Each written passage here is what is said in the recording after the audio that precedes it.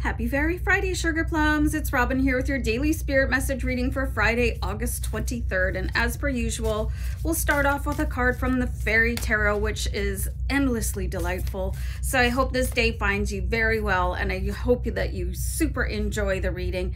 This is a great card, okay? It's the Ace of Autumn, and I'm guessing that this is going to relate to the Ace of Pentacles, okay?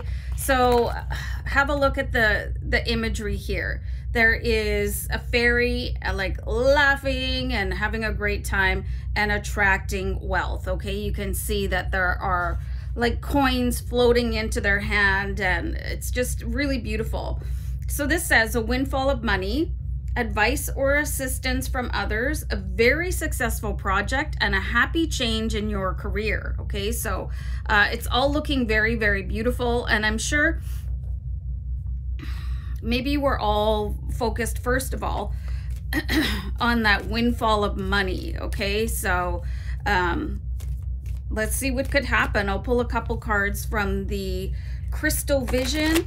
You know, I know a lot of people say like, oh, money isn't everything. Well, it's certainly something. You know, it dictates where you live and what you can put in the fridge and how you can support your family and how you transport yourself, you know, so I'll just leave it there. All right. So we have the Two of Wands.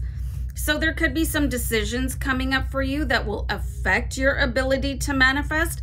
And I want to say that some of the decisions that you have to make really have to do with more of yourself than external ones, okay? So reacting to things is not always in your highest benefit.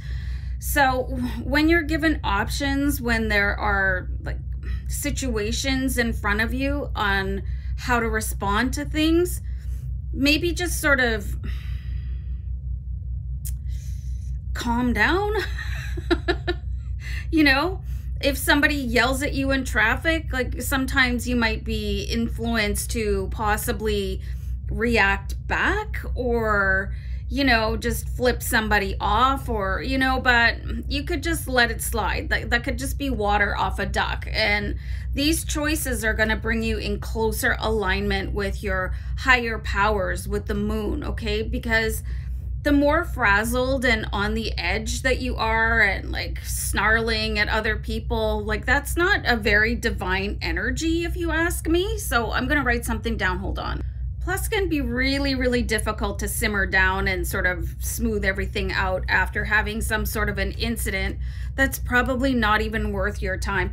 And you never know what's going on in somebody else's life that makes them act that way. So maybe just show some compassion if that happens to you. So, I mean,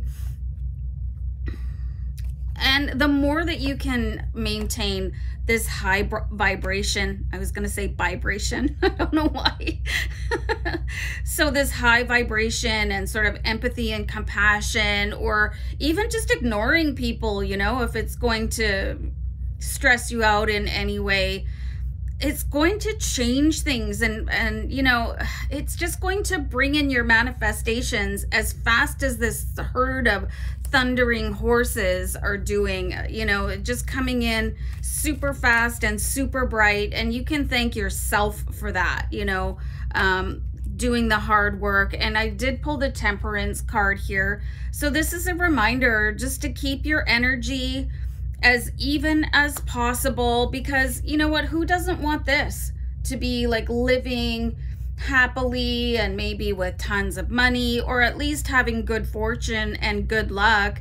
You know, if you're not super wealthy but you've got a bunch of other things going on for you, like a happy house to live in, food on the dinner table, you know, friends, family, you know, I mean, what else could you really want, you know? So anyway, but because we did see the Ace of Autumn, this is going to be one of those times where I would recommend a lottery ticket. All right, good luck with that, you guys. Take care. Bye.